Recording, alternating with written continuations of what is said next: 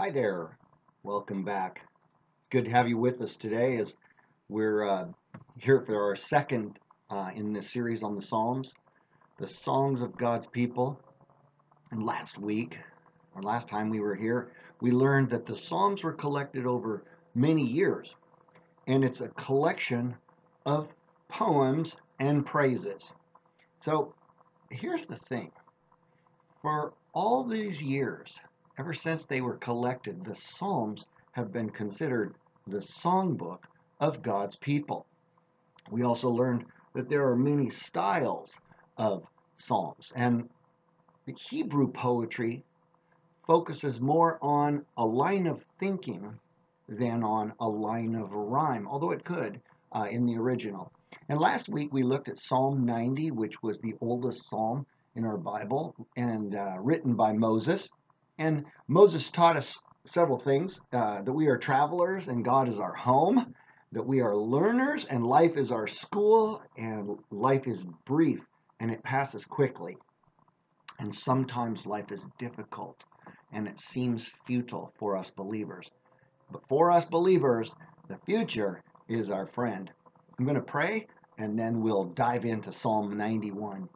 Heavenly Father, we thank you for this day and this opportunity to be here. I pray that this message will be one of encouragement to everyone who tunes in. In Jesus' name, amen.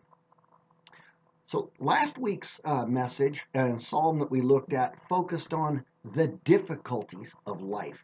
And the emphasis today in this passage is on the dangers of life.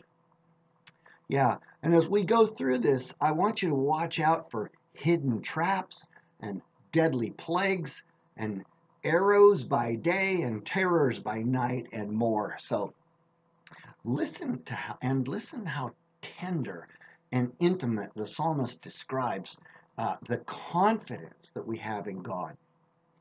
Last week, Moses told us that we are travelers and God is our home. Look how this psalm echoes that thought. This brings us to our key verse today.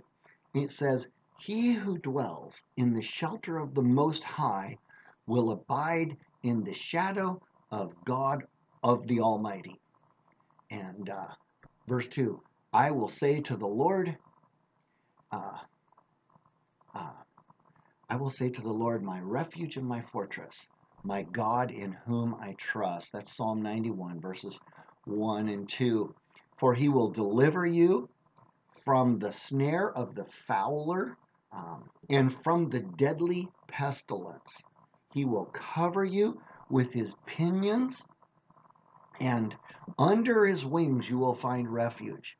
His faithfulness is a shield and a buckler." So verses 1 through 4, which I just read, constitute our first section of the poem. And if you're into taking notes, you can write this down as Roman numeral number 1, that for believers, the life is hidden in God. We live a life hidden in God. And if you hang around me very long, you'll often hear me say that the things we can't see are often so much more important than the things we can. And the most important part of a believer's life is the part that only God can see, and that's the hidden life. You say, what do I mean by that? You and I, as believers, have a hidden life of worship and communion with our God. And so in the Old Testament, that was symbolized by the Holy of Holies, that super sacred place the high priest would only go into one time a year. And the book of Hebrews tells us that because of the blood of Jesus, we have the boldness to enter into the most holy place. Now, the writer of this psalm has two addresses for us. The first one is in verse 1. He says, "He who dwells in the shelter of the Most High will abide." Where you abide, your abode is in the shadow of the Almighty. And we'll come to the second dwelling place in a little bit. It's his tent when we get down to verse 9. But see, here's the thing. It's so important, and we really all need to get this. that the safest place in the world is a shadow. That's from Warren Wiersbe. I love that thought. The safest place in the world is a shadow. In fact, write that down as capital A. The shadow of God Almighty is the safest place to dwell. See, Jesus pictured salvation, gave a picture to salvation by describing how chicks would hide under the wings of a mother hen. Both Matthew and Luke record that for us. He said, "Oh, Jerusalem, Jerusalem, that kills the prophets and stones them that are sent to her. How often I would have loved to have gathered your children together, even as a hen gathers her chicks, even as a hen gathers her chicks under her wings, and you would not have it." The closest picture we have to God's dwelling place is the Holy of Holies in the Old Testament. It was and there was the most holy place in the tabernacle and later in the temple. And the psalmist pictures that our communion with God as if we are resting under the wings of the cherubim in the temple. Remember on the Ark of the Covenant, it had the two cherubim on it. I should have got a picture of it to show you here. I'm sorry. Anyway, the psalm writer also uses differing names of God in these verses to encourage us to trust him. Okay? In verse 1, he's referred to as the Most High, Elyon, in the Hebrew, the Most High. And you get a hint of this as God's name in most translations in English because they capitalize the word in the Bible because it's a proper noun. It's a name of God, a name for God. And the word, as I said, was Elyon. The psalm writer uses this title for God in both verses 1 and verses 9. So where he's referring to our dwelling place, our tent and our shadow, or his shadow. Okay. The first time we encountered this name for God was in Genesis chapter 14, where he's talking about the king of Salem, Melchizedek. Yeah, which Jesus was a priest after the order of Melchizedek. I just find this fascinating, the way this all ties together. And our God is the Most High God. He's higher than all the kings of the earth and all the false gods around the world. And he's also the Almighty. Yeah, Shaddai. He's Shaddai, the God who is adequate for every situation and the one who possesses all might. I don't know what your situation is today, but if you need help, then you need Shaddai. Just pray to God and say, Lord, you are the one who's adequate for every situation, and just commune with him and worship him for who he is, the one who possesses all might. Verse 2 refers to him as Lord, Jehovah. Yeah. It's translated from the word Lord is translated from the word Jehovah. He's the covenant making God who's faithful to keep his promises. Yeah. And in verse 2, he is God, Elohim. Yeah, there. The powerful God whose greatness and glory exceeds all we can think or imagine. Isn't that amazing how he just weaves all these different titles in for God's names, which are really his attributes, right? This is the God who invites us to have fellowship with him. He invites us into it. It's the hidden life of worship and communion that makes possible the visible life of service and obedience. We can't even serve God the way we should if we don't have the hidden life of worship and obedience. He shelters us under the wings of the cherubim, but he also gives us spiritual armor. Jump over with me to Ephesians chapter 6. It says, "Finally, be strong in the Lord and in his mighty power. Put on the full armor of God so that you can take your stand against the devil's schemes. For our struggle is not against flesh and blood. It's not against the people in the pew next to us or the guy or gal at work. It's against what? The devil's schemes.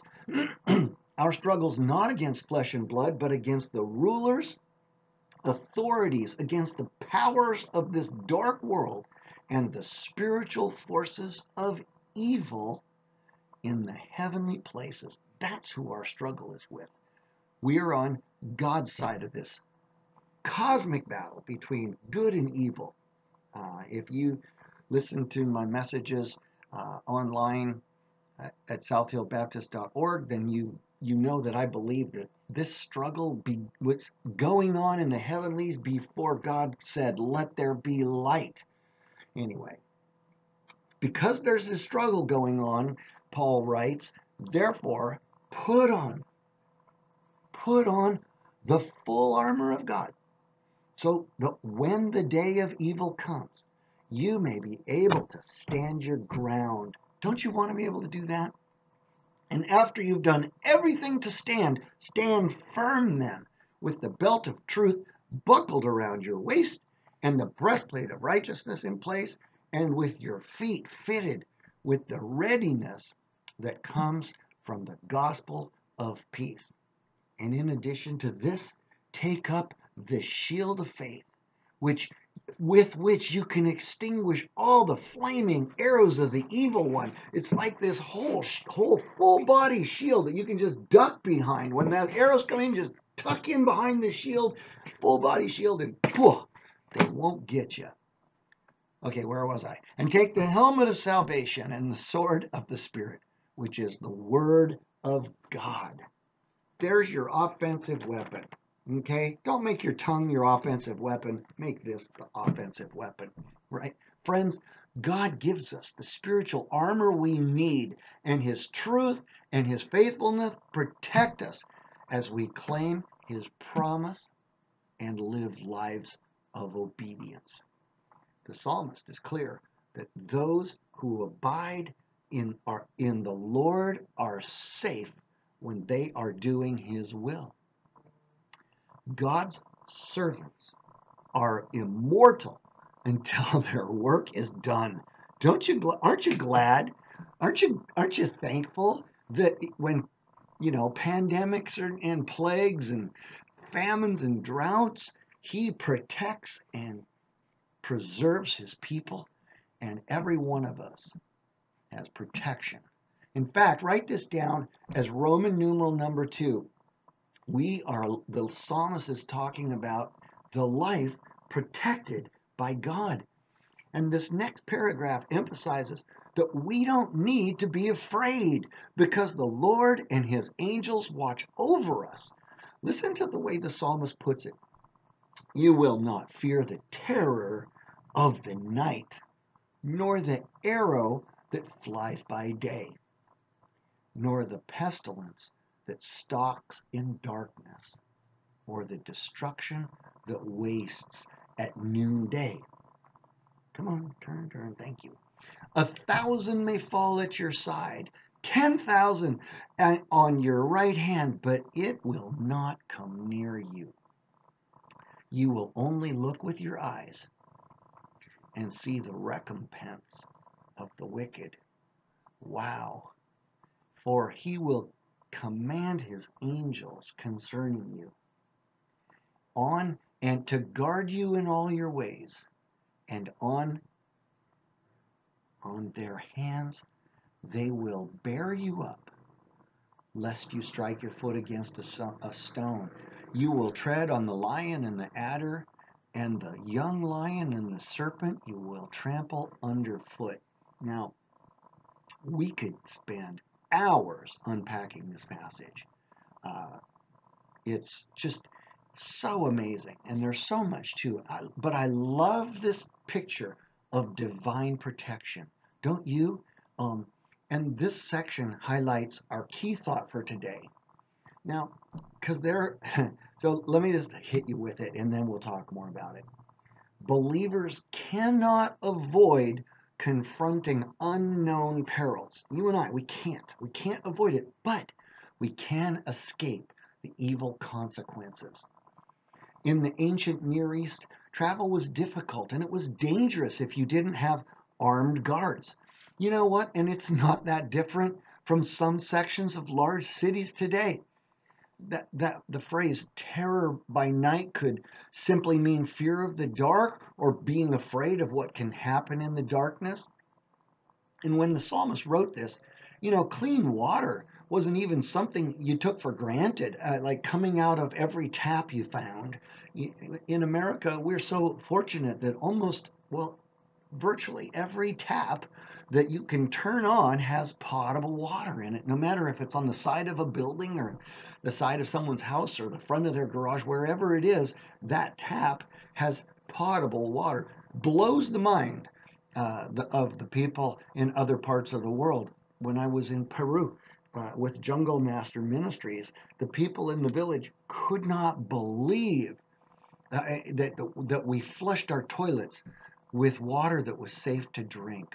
They just thought that was wrong. And of course, they live in a country where fresh water is something you don't take for granted. So, in the absence of what we call healthy living, it made it easy in the ancient Near East to contract a disease. And this phrase, destruction that lays waste at noon in verse 6, probably refers to the hot desert sun. Yeah, if we've had a kind of a heat wave going, and boy, some plants just waste away. They're here in the Pacific Northwest, a lot of our trees are dying, and because they just didn't get enough rainwater. And people die, of course, without water. And the entire nation of Israel witnessed with their own eyes the grief that the Egyptians had when the angel of death came through Egypt. In verse 7, it reads like a description of a battle, and that may be referring to the covenant promises that God made Israel back in Leviticus. And as I said, they witnessed what happened and the grief when the angel of death came through Egypt. And they were spared on that first Passover when they sprinkled the blood on the doorpost of their home. Talk about foreshadowing of what the blood of Jesus was going to do for you and I. Remarkable. No harm came to God's people. And an angel went before them to prepare and to lead the way. In Exodus 32, verse 20, God said to Moses and Israel, "Behold, I send an angel before you to keep you by the way and to bring you to the place I have prepared." If you've read through your Bible very much, you know that this is one of the passages that the devil quoted in the New Testament when the Holy Spirit led Jesus into the wilderness to be tempted and to be tempted by the devil. Satan quoted part of verses 11 and 12, and Jesus responded by quoting Deuteronomy chapter 6, verse 16. You shall not tempt Jehovah your God. And of course, had the Father in heaven commanded Jesus to jump from the pinnacle of the temple, the angels no doubt would have cared for him. But to jump without the Father's command would not have been faith, but presumption. And that would have been tempting the Father. All through Scripture, we see the lion and the serpent, or the cobra, as images of Satan, and there is no doubt that in the day the psalmist wrote this, that these were very dangerous enemies, particularly for someone walking on a narrow path, maybe up in the mountains or something. So we have our hidden life, our life hidden in God, verses 1 through 4, and we have our life protected by God. And this last section, verses 5 to 13, brings us to the life of satisfaction. Write this down as Roman numeral number 3. 14 through 16 brings us to the life of satisfaction. So let's check it out here. Verses 14 through 16. Because he holds me fast because he holds fast to me in love, I will deliver him. This is God talking. Because you and I, he or she holds fast to me in love, I will deliver him. I will protect him because he knows my name. Isn't that remarkable?